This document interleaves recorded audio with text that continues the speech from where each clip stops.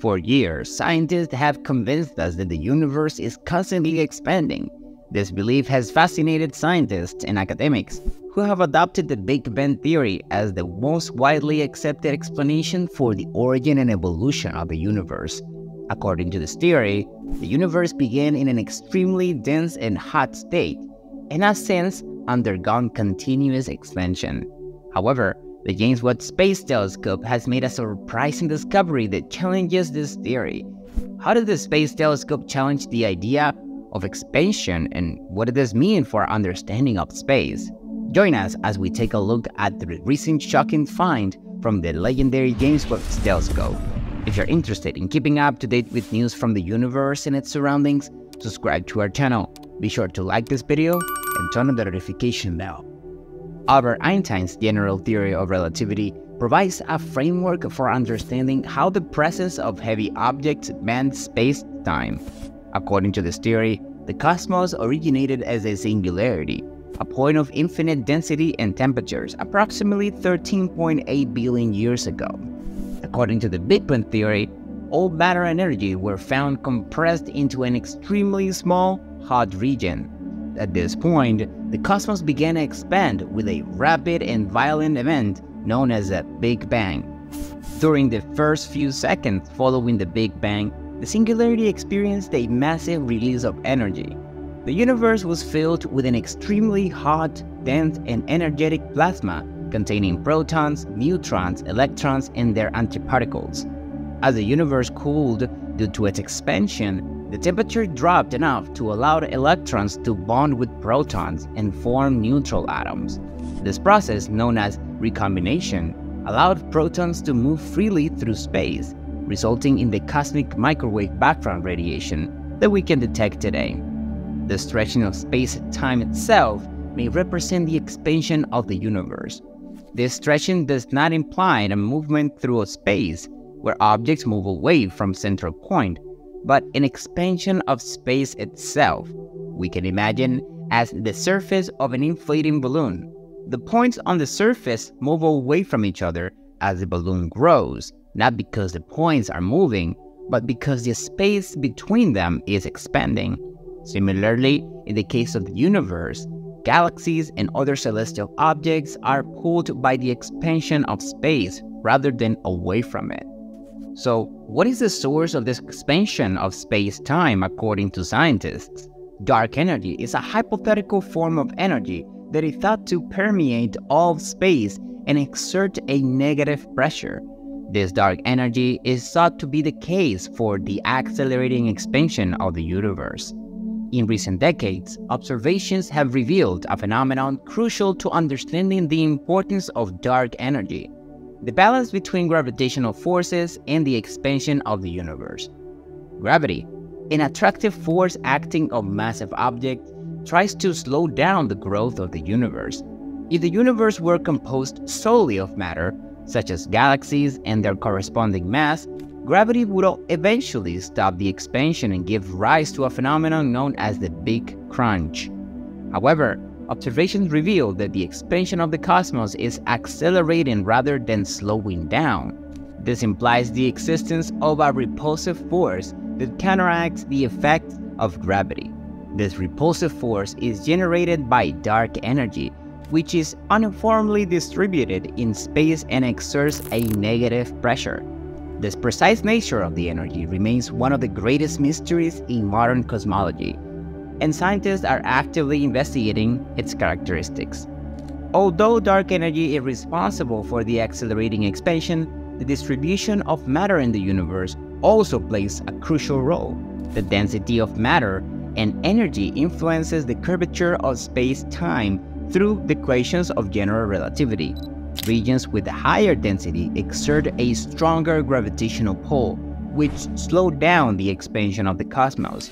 On the other hand, regions with lower density experience a weaker gravitational attraction and contribute to the overall expansion of the universe. Matter in the universe is not uniformly distributed, but is organized into massive cosmic formations such as galaxies, clusters, and superclusters, which are interconnected by vast cosmic red-shaped filaments. These structures form due to the gravitational collapse of the regions with higher density under the influence of gravity. As the universe expands, these cosmic formations experience a stretching of space-time. However, gravitational forces within these structures counteract the expansion to some extent, resulting in a complex interaction between the expansion of space-time and the gravitational pull of mass. On larger scales, the expansion takes precedence, resulting in a continuous stretching of the cosmic web.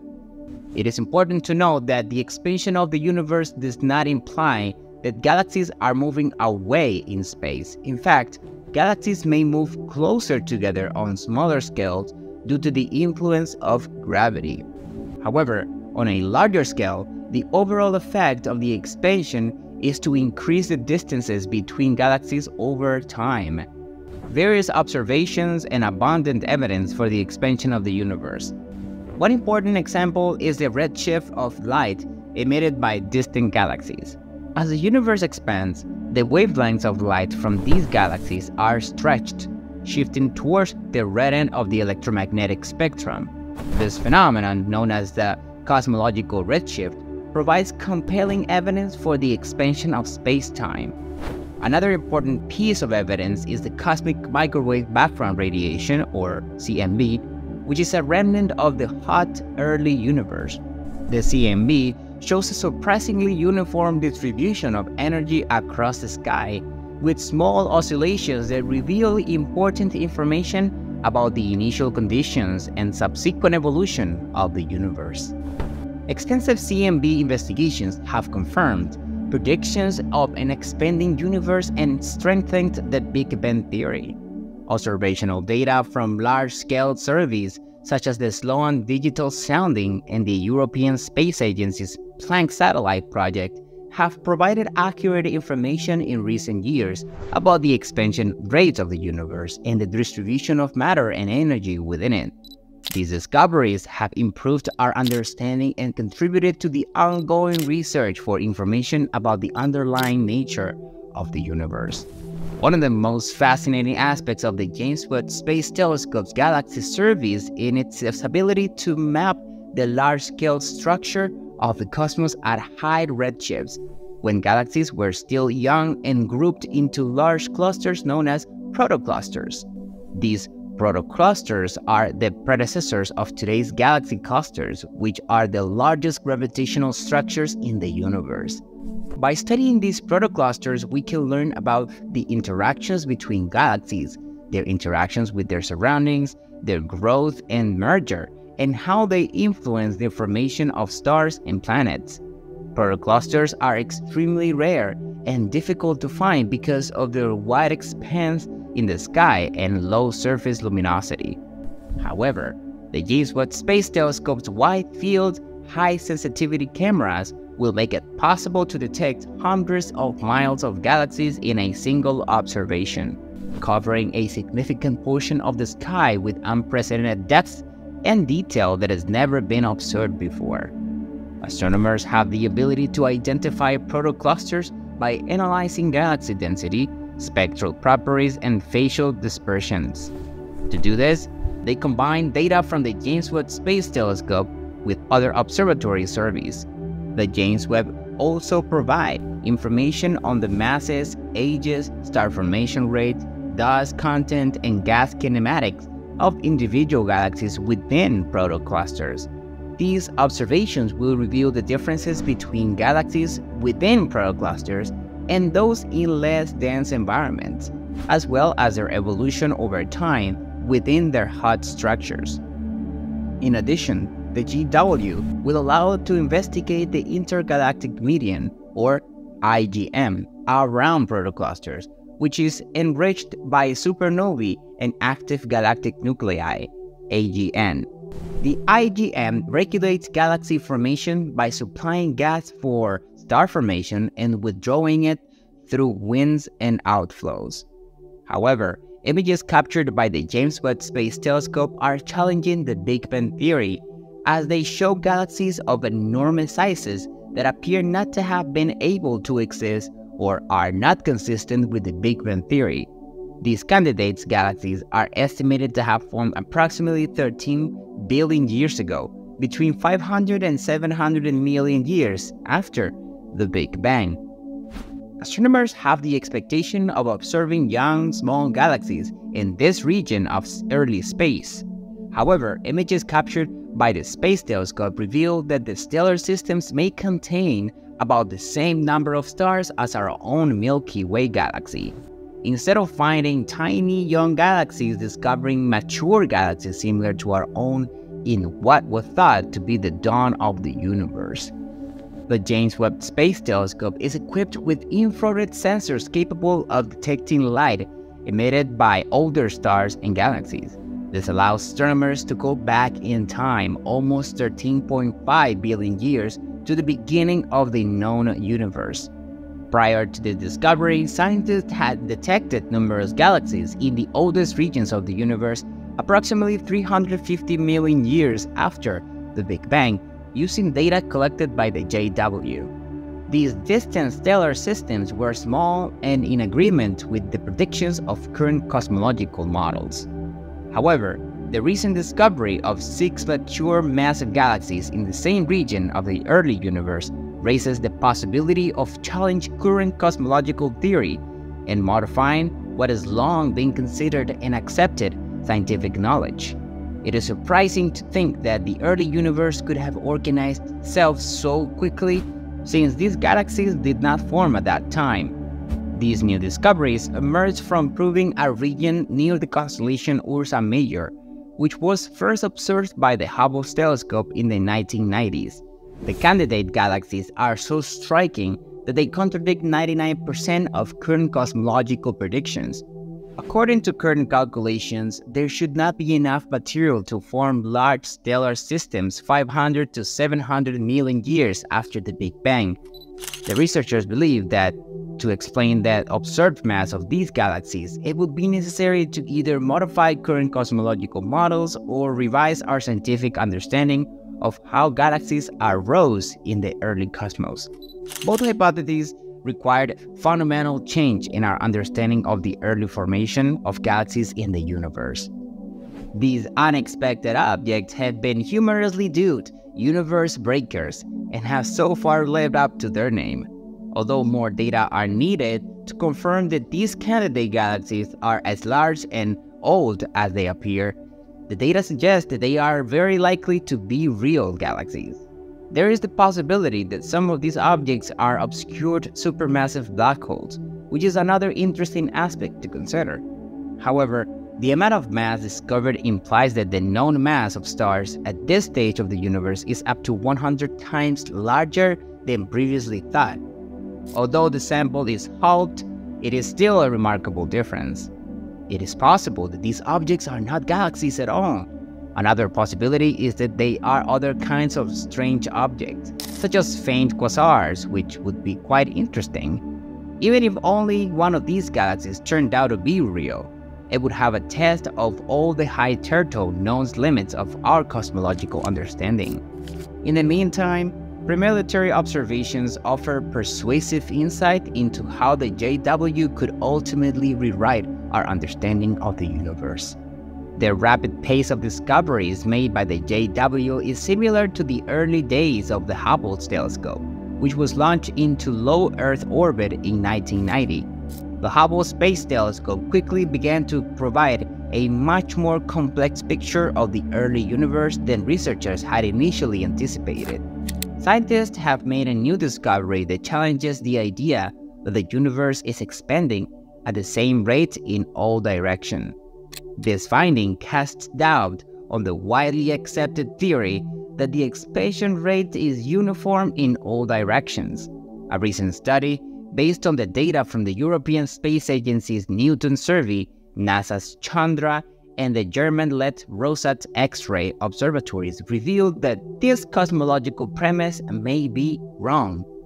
A PhD researcher in astronomy and astrophysics at Bonn University, together with his supervisor, set out to investigate the theory of isotropy.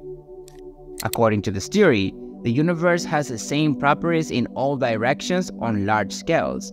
with small deviations widely accepted as a consequence of established fundamental physics.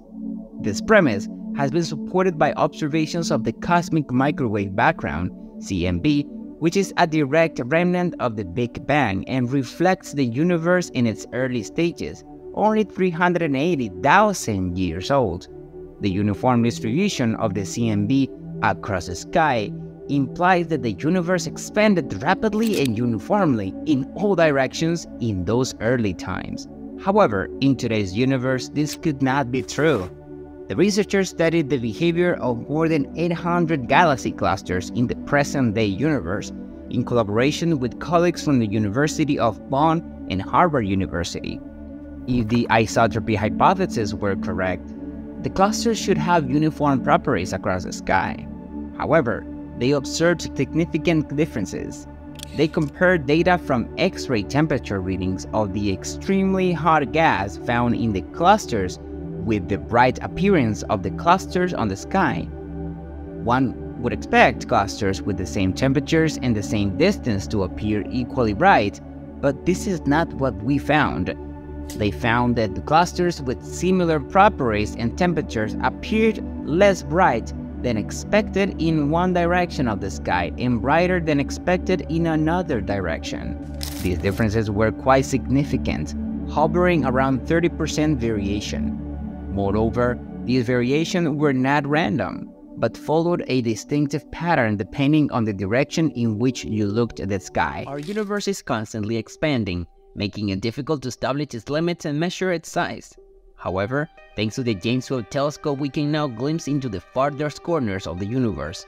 Since the James Webb Telescope began its exploration, numerous scientists such as Brian Cox have made announcements revealing the true size and vastness of the universe, which is almost unimaginable.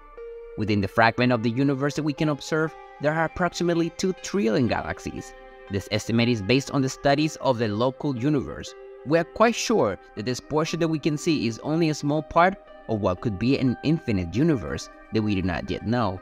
We're not separate from the universe, but are an integral part of it. We are in a way in which the universe knows itself. With the help of the James Webb Telescope, we plunge into a vast exploration to discover the true size of our universe. If you're interested in keeping up to date with news about the universe and its surroundings, subscribe to our channel. Be sure to like this video and turn on the notification bell. If we were traveling at a speed of 70 miles per hour, it would take us about 15 days to complete one lap around the Earth's equator. It would take approximately 5 months to reach the Moon, 63 years to reach Mars at its closest point, and a staggering 4,400 years to reach Neptune. These figures alone demonstrate the immense scale of our solar system. To put this in context, we consider the Voyager 1 probe launched in 1977. At a speed of 38,000 miles per hour, it did not leave their solar system until 2012.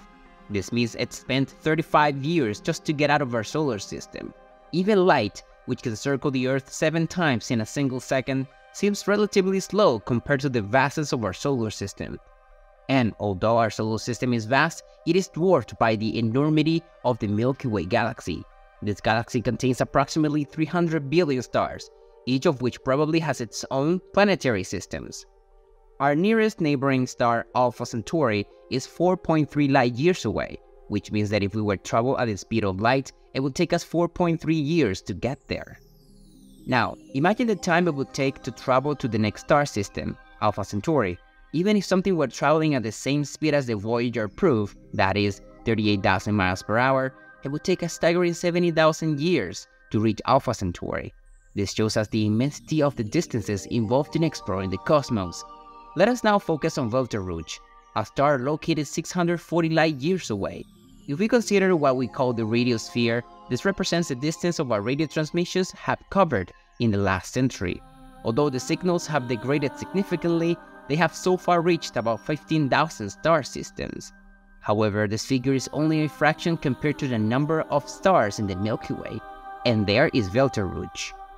If you look at Volta-Rouge in the night sky tonight, you're actually seeing the light that is left its surface 640 years ago, about 100 years before Columbus set sail for the New World. This light has traveled for all that time and is just now reaching our planet. It is truly amazing to realize that Volta-Rouge on a universal scale is relatively close. To amaze you even more, we must consider that our radiosphere, which encompasses all human radio transmissions, is only a small dot within the immense expanse of the Milky Way. To help us imagine this, if we were to reduce our solar system to the size of a quarter of the United States, the entire Milky Way would be compared to the vastness of our planet. In this immense region, there would be about 300 billion star systems and their planets. We're just one of those 300 billion star systems floating in the midst of an unimaginably large number of stars and planets beyond our galaxy. At least 1 trillion more galaxies. Yes, 1 trillion. 1 trillion is an incredibly large number. To understand its magnitude, imagine a collection of 1,000 cats. Now, suppose that there are 1,000 groups of cats, each consisting of 1,000 cats. That would give us a total of 1 million cats. But to understand 1 trillion, we must remember that there is already 1 million represented in that number. So 1 trillion equals to 1 million times 1 million, which is a staggering number of cats encounters. Our nearest neighboring galaxy is the Andromeda Galaxy, located 2.5 million light years away.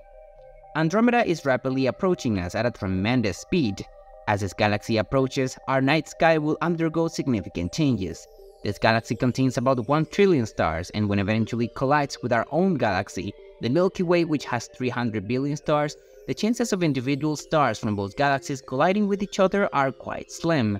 This illustrates the vastness of space and the low probability of direct interactions between stars within a galaxy.